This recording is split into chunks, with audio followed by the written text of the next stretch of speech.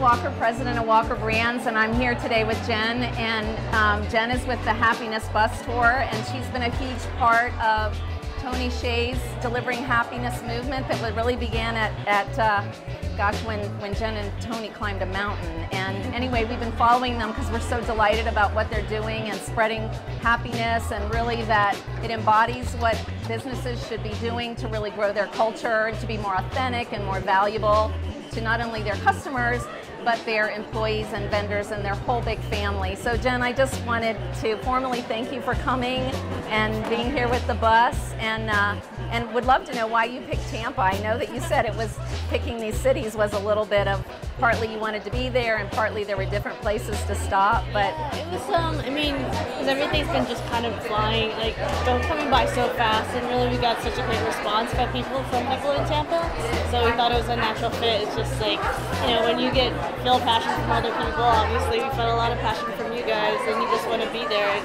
you know, connect with the people that think and feel the same way, so that was a natural fit.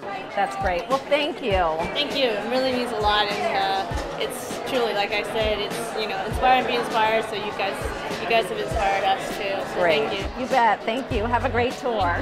So one of the things that I personally love about Zappos is the fact that when Tony talks about a company and talks about a brand, he talks about more than just selling shoes. He wants to create a culture, and there's something to be said about somebody who approaches business from this idea of culture, making people happy, and realizing that you have to invest in your people and empower your people.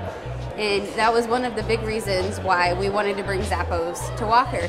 And Nancy said to me, she goes, Heather, do what it takes.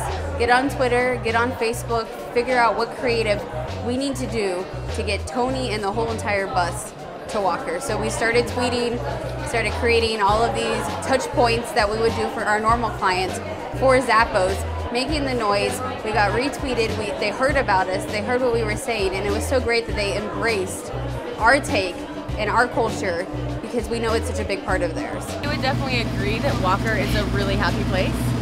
I think all of us are definitely happier after leaving. We love everything that Delivering Happiness is about, so thank you for making us stop at Walker.